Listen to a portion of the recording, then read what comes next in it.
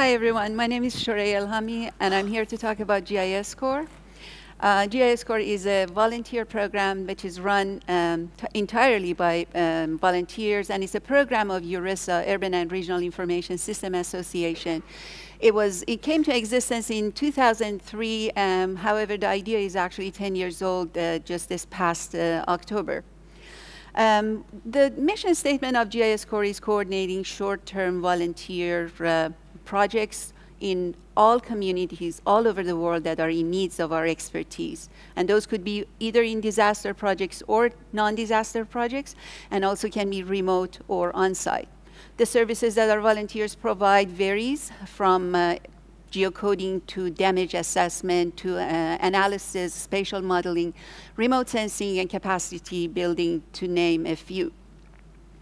It's run by a core committee whose main job are basically establishing policies, protocols, guidelines, building partnerships, evaluating projects, and of course, selecting volunteers for various projects.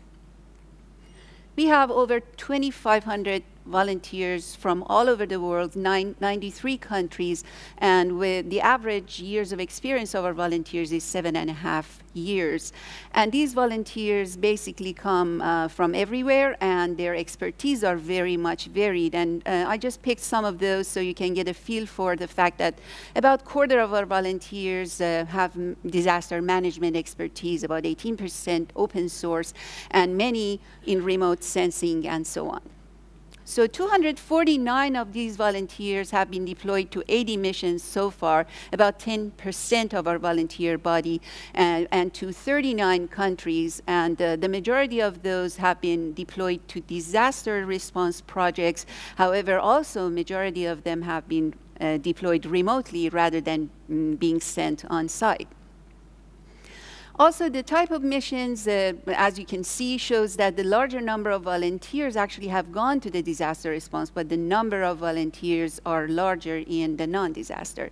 As far as capacity building goes, and what that means is that we basically send volunteers to teach GIS in anything that an organization wants us, as far as the type of software or skills, or they create data sets of great level of details or not so in detail. The one on upper left is, for instance, very detailed data set for North Korea. On the bottom is for Panama, a hydrology data set.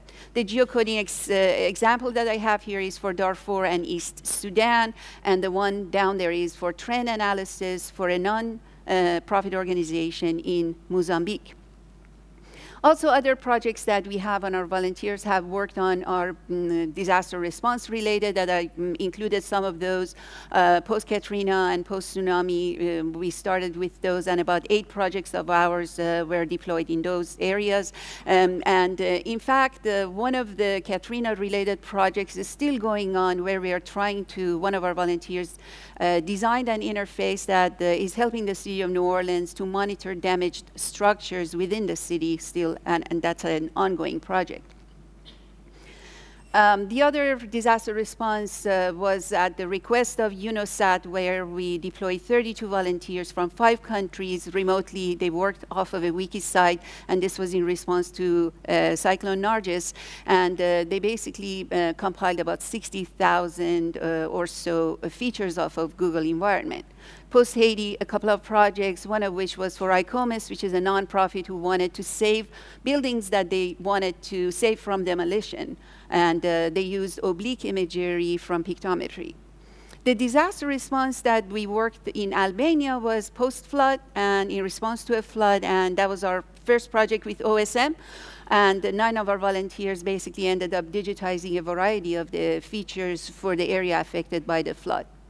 The Australian Red Cross asked for 3 volunteers, and 2 of them ended up being on-site, and 1 of them was a remote volunteer, and they actually conducted a GIS needs assessment for disaster response. 2 of the more recent projects were in Japan, And we worked with the International Charter through USGS and provided a remote sensor. And then came the first request from Crisis Commons, which is the project to the right. And after that, we did the second project with the Crisis Commons. And those two actually were the projects that introduced us more to the crowdsourcing community. And that's basically the reason that we're here this week. And we're very much pleased to see all this fantastic work being done. So during the break, please, if you have any questions, come to us. We'd love to make our volunteers available to your projects. Thank you very much.